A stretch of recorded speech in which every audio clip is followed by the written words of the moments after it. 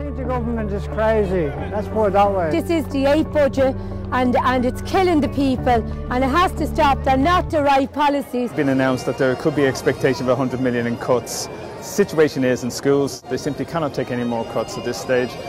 Teachers, staff, parents, all can't take any more, and we're simply here to make our voices heard. We're all fed up with all this austerity cutbacks. There's people out there that are starving. To support all the humans and all the people that are affected by the cuts that the government are putting on us. Today's council are organising this as an ongoing programme of protests against austerity and the cuts. We will continue to do so until the government changes their policy. It's just all over Europe, austerity is not working. Because we're fighting back against the unfair austerity cuts that are hitting vulnerable people, so this is our chance to show the government we're not going to sit down anymore. For Francis Fitzgerald, austerity kills, it's killing people on disability. Joan Borton, it's killing people on social welfare. Come out and meet us and we'll let you know what's happening on the ground. Burton, give us a raise! We're fighting for a living wage! Burton, give us a raise! We're fighting for a living wage! I'm out marching for a fair budget. People have had enough of it. We're into the 6th year of austerity and it's just too much. We've got the signs saying one struggle, and we think that the austerity is wrong, and the cuts that are being done to local communities have the same implications that they have for communities all over the world. And also just to join in solidarity with people locally, which is really important. In solidarity with all of the other organisations and community groups, to give a very clear message to the government that austerity is not working. In fact, it's only inflicting huge hardship and poverty on people who are already struggling to make ends meet. A mood has spread of complete distrust in the government, a feeling that they don't care about ordinary working people and about taxpayers.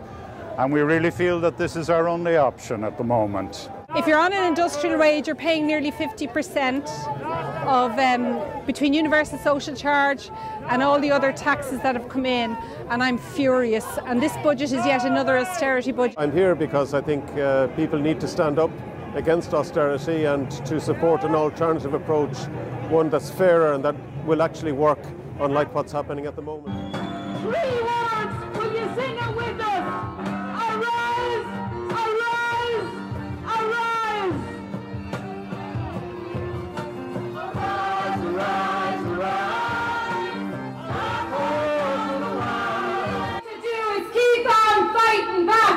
It doesn't matter how small it is, and don't let them keep on telling us that nothing is happening in Ireland, because in communities all around Ireland and in households all around Ireland, people are fighting back. For the first time now, they've done away with 0-hour contracts. For the first time, they have guaranteed income. And for the first time, they put a halt on the privatisation of this vital services. This is what these ordinary women have done extraordinary things. And they teach us a lesson. And the lesson is when workers organise, they win. While this government is directly attacking people with a disability and their families, they're also attacking the people who are delivering vital public services. So it's important for people with a disability, for families of children with disabilities, that they work together with the people who are delivering vital public services. And that's why unity and solidarity is more important now than ever.